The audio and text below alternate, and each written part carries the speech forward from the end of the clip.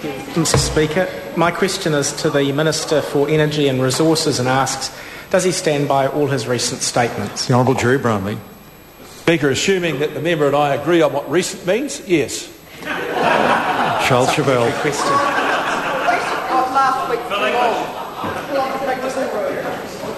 Does the Minister stand by his comments yesterday in the press that the decision to change the boundaries of the Otiake Conservation Park was not made at the behest of L&M Mining? The Honourable Jerry Bromley. Mr. Speaker, yes.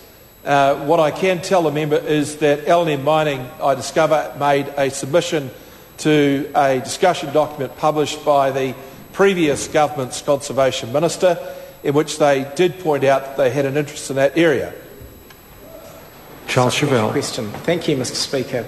So, can he confirm to the House that he was advised by his department that, quote, the successful development of the Hawkden project is contingent on L&M gaining access to the entire lignite resource, end quote?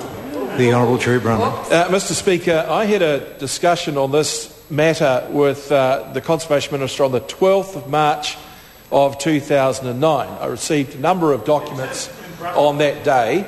They were departmental documents. They were not representations from L&M Mining to me.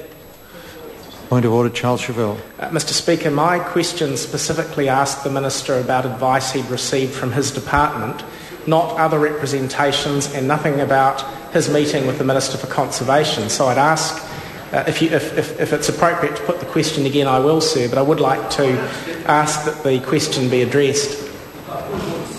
Speaking of the point of order, I presume the Honourable Dr. Speaker, Smith. I point out that the member's question on the order sheet is incredibly general. And for members to set down a sort of a very general question and then expect the Minister to be able to answer very detailed questions about a particular application, in my view, goes beyond the bounds of what is good order in the House. Speaking to the point of order, I'll hear from the Honourable Member further.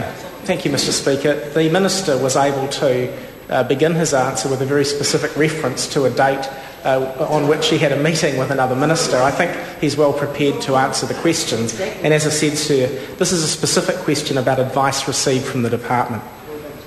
Order.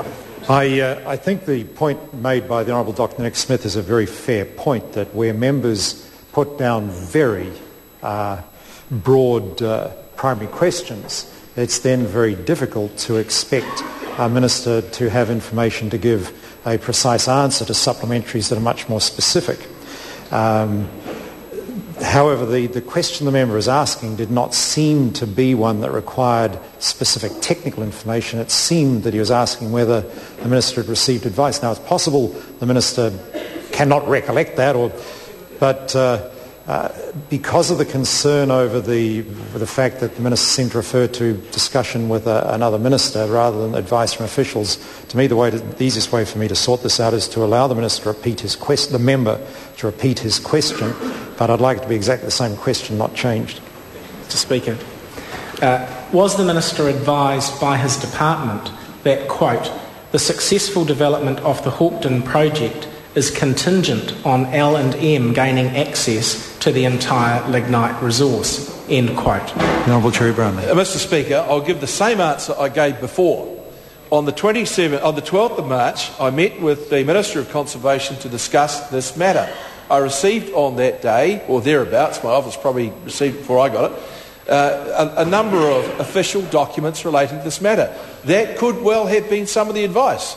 I don't have a memory of that. I have a memory of the meeting. Supplementary question, Charles Chauvel.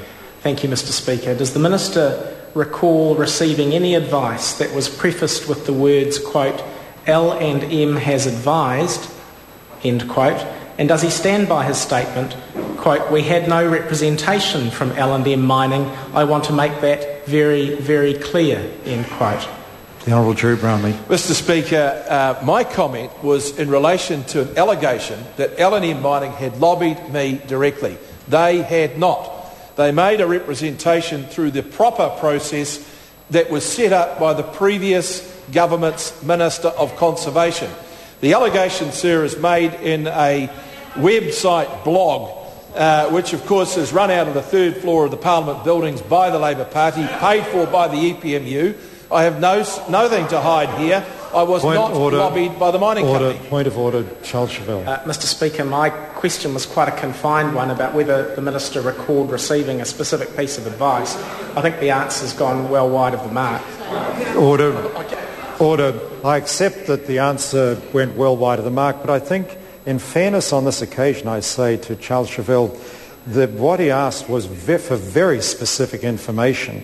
On a primary question, does he stand by all his recent statements? And I think it would be unreasonable to expect any minister to be able to recollect some of the information that the member was seeking with that specific primary question. I think in fairness, if a member wants that kind of specificity addressed in a supplementary question, the primary question needs to be somewhat more specific than this one. Charles Chauvel, supplementary question. Mr Speaker, does the Minister recall receiving the advice to which I've alluded in my previous questions in a briefing dated 16 December 2008? And was this before the meeting that he requested with the Minister of Conservation to discuss the rezoning of the Otiaki Conservation Park? Mr Speaker, I don't recall the exact timings of that at the present time. What I can say to the member, though, is that I've made no secret of the fact that I think New Zealand should make more of its mineral resources. I think the lignite deposits in Southland offer this country an extraordinary opportunity. And I did lobby the Minister for Conservation to leave out 200 of the 70,000 hectares that have gone into that conservation park. I did that because I think it's good for this country and I've got nothing to hide. Question. Charles Chauvel.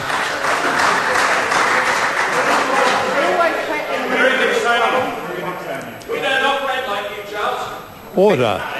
And thank goodness for that, Mr Speaker. Order. I don't blame the member when you get one gets an interjection like that. It would be helpful not to interject quite so loudly. Charles Chauvel. Thank you, Mr Speaker. Order. Did the Minister meet with the Minister of Conservation in February 2009 after receiving the advice referred to in the previous questions to discuss the impact of the proposal to change the park boundaries on the Hawkton lignite deposit? And was the area that was crucial for the Hawkton project in fact the area that was excluded from the boundaries of the park when those new boundaries were announced by Tim Grosser in April 2009? Honourable Jerry Brownlee. No and yes. Supplementary question, the Honourable Tim Grosser. Mr Speaker, does the Minister recall during the many conversations the two of us had as ministers of the day that the burden of the advice we received was as follows: that there was almost no chance of this project being commercially viable and going ahead, that there were far more prospective areas which were more likely to go ahead, but the underlying issue was, were we going to lock away for future generations the opportunity to revisit this and instead have a park of 64,800 hectares rather than 65,000 hectares? The Honourable Jerry Brownlee. Charles Chauvel. Supplementary question, Mr Speaker. Was the Minister advised of any other commercial parties interested in the Hawkton deposit? And if not, does he stand by his comments that the decision to change the boundaries of the Otiaki Conservation Park was not made at the behest of L&M Mining? Honourable Jerry Brownlee. Mr Speaker, I was not aware or was not lobbied by any mining company with regards to that 200 hectare block. I was, however, lobbied by the Department of Conservation to drop my suggestion that it should be left out on the basis that if we were to realign the boundary, the toilet block would be on the wrong side of the road. Point of order, Mr Speaker. Point of order, Charles Chauvel. Mr Speaker. Order. The member's own colleagues called a point of order. Charles Chauvel. Bearing in mind your previous comments about the breadth of the questions and answers, sir, I did ask very specifically, was the Minister aware of any other commercial interests other than L&M's in the Hawkton lignite deposit? I do ask the Minister address that question. Order. I think I'd ask the member to be reasonable, because put himself in the place of the Minister. If the Minister did try to answer that question And without having any preparation for the specific